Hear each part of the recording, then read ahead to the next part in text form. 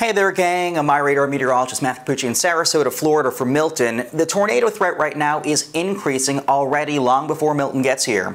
We take a look on radar, you see those kidney bean-shaped cells? Those are all rotating and they're spreading north and east over the Florida Peninsula. This Storm Prediction Center has even drawn an unusual hatched zone right here for the potential of a significant, so like EF2 plus tornado.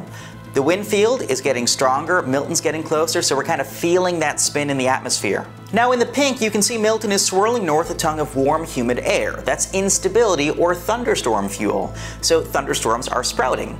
At the same time, there's kind of a bullseye of spin associated with Milton, and so those storms go up and they start feeling Milton spin and they themselves spin. So it's late morning now, you watch these spinning cells in our future cast, you can see they kind of have that kidney bean shape too. They spread north and east with time throughout the afternoon, round after round of these rotating cells. You might get some tornado warnings on your phone, don't be surprised, and they linger into the evening hours. Tornadoes are possible with any of them. Weather models are pretty aggressive on simulating numerous rotation tracks, so rotating cells likely, and the environment is simply stated very ripe for tornadoes. Now frankly, with the hurricane coming, we don't need tornadoes, but unfortunately, that's what we get. Keep it tuned here to MyRadar, we got you covered every step of the way. Follow MyRadar on social media: Facebook, Twitter, Instagram, and YouTube. Download MyRadar on iOS, Android, Amazon Alexa, and Windows.